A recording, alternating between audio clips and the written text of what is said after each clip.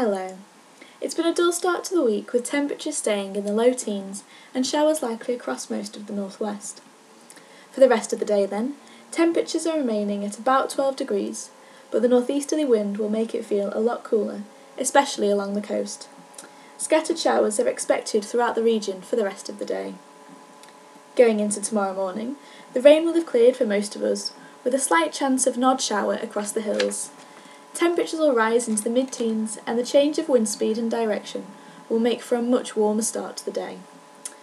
But by the afternoon, the temperatures are dropping and the wind picks up, giving it a bitter feel towards the end. So for the rest of the week, it's going to remain grey and cloudy, and temperatures looking to be increasing towards the weekend. I hope you have a great afternoon. Goodbye.